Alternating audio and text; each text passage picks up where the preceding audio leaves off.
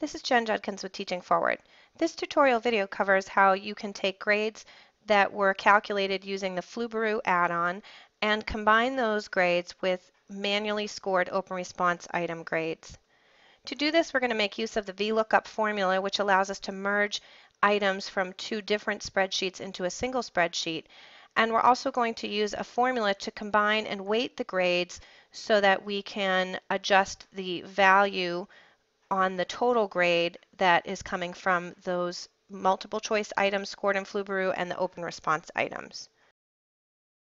So let's take a look at this example. This is a quiz. These are the form responses to a quiz, and the form responses were graded with Flubaroo. So you'll notice there's a second tab that has the grades that were calculated by Flubaroo, which is an add-on that will auto score any multiple choice items. In this particular case, if I click back to the original form responses, the last question is actually an open response which the teacher manually scored.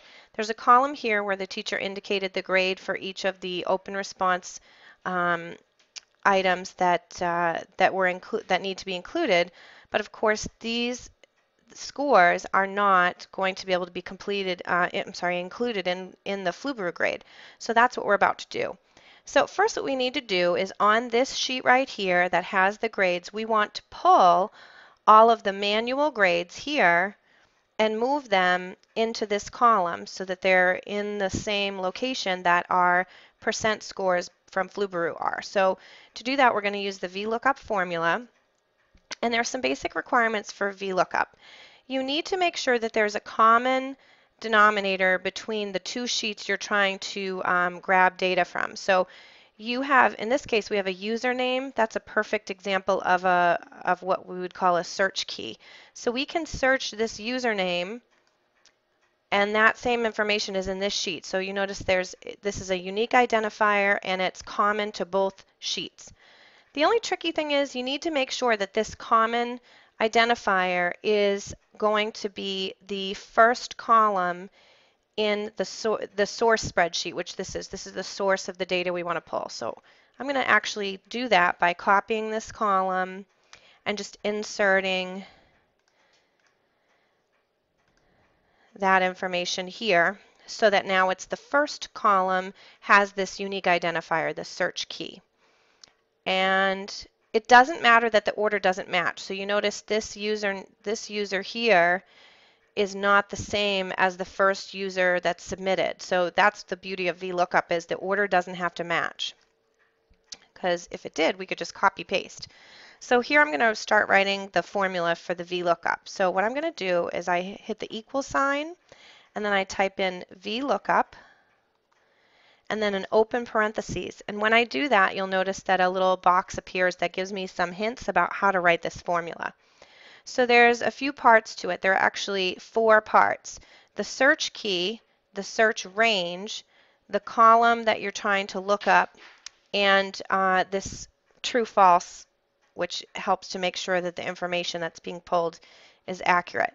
So first, the search key. What I have to do is I have to tell the Vlookup formula what that unique identifier is, and I have to do that from the spreadsheet that I want everything to land in, which in this case is this grade spreadsheet. So I'm going to click on this cell so that that will populate, and I'm going to hit a comma so that I can put the next argument in my formula.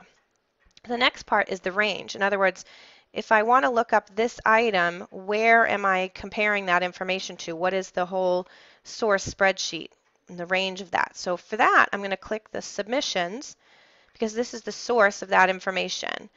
And I'm going to highlight everything that is part of that spreadsheet. So I'm going to highlight including that manual range, that manual grade, and I'm going to highlight so that I've selected all of the responses. So once I've done that, I let go, and you'll notice it fills in. It's directing to the sheet and then the range of cells, and then I'm going to have a comma again now for my third argument. The third part of this formula is where I tell which column I want the data to be grabbed from. So I know that this username is going to help determine which row is matching up, but I need to say which column. So the way that this works is you actually count the number of columns to get the one that you want. So this would be column 1, 2, 3, 4, and so on. So in other words, if what I wanted to grab was their response to question 1, then I would put in a number 4 there, and that would return the fourth column's data for that particular row. In this case, the column I want is actually all the way over here. It's column number 15. So I'm going to put a 15 here for that third part of the formula, and then a comma for the last part of the formula. This is where I put a true or false. You're going to use the word false always, because if you use a true statement here, what that does is it will find the closest approximation to that search key. So in other words, you would end up with data that's not accurate. So you want to use the word false here and then close the parentheses and hit enter, and that will bring you back. Whoops, it looks like I used the wrong column. Let me fix that. So I guess it isn't 15. Maybe it's 16. Let me see. Yep, perfect. Okay, that's what I wanted, was the grade for the manual grade. So you'll notice this is my complete formula right up here. And so VLOOKUP and then open parentheses, you put in the search key from the spreadsheet that is going to be the destination spreadsheet.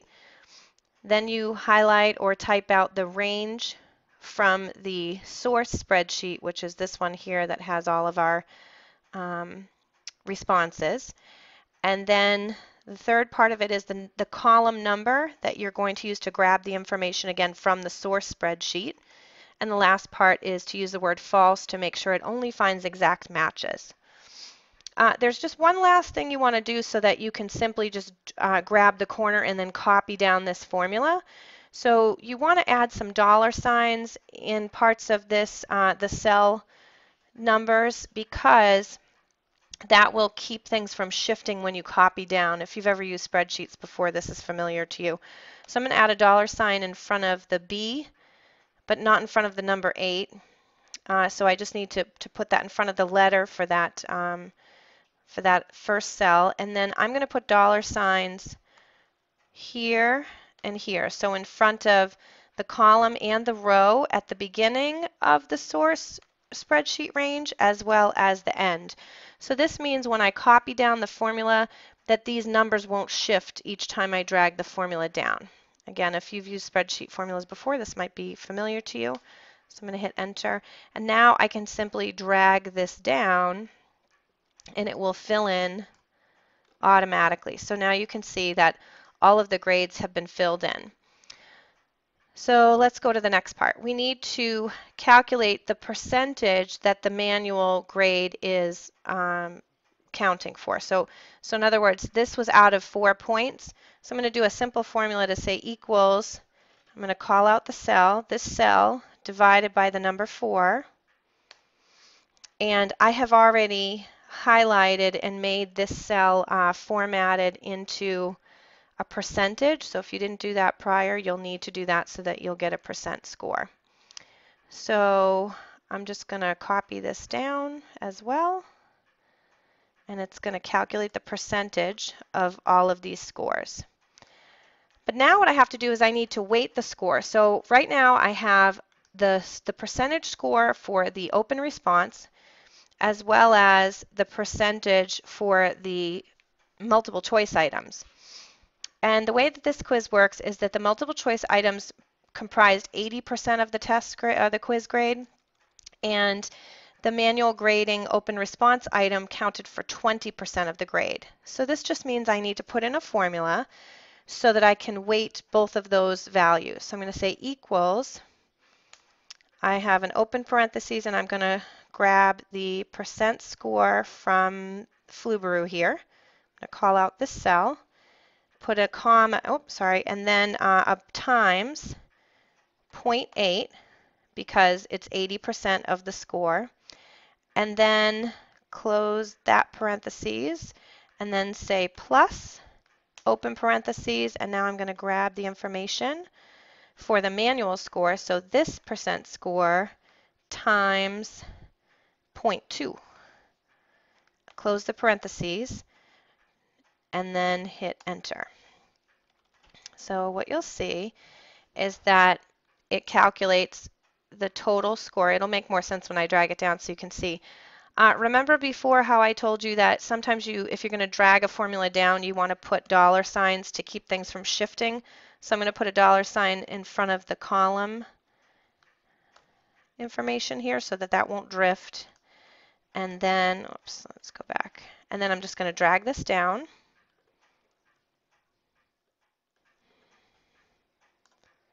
And then you'll see that I have the total score now that's weighted, so that it calculates the score based on both the manual open response scored item and the Flubaroo graded items. Thanks for watching. For this and other tutorial videos and tips on using technology in your classroom, check us out online at teachingforward.net.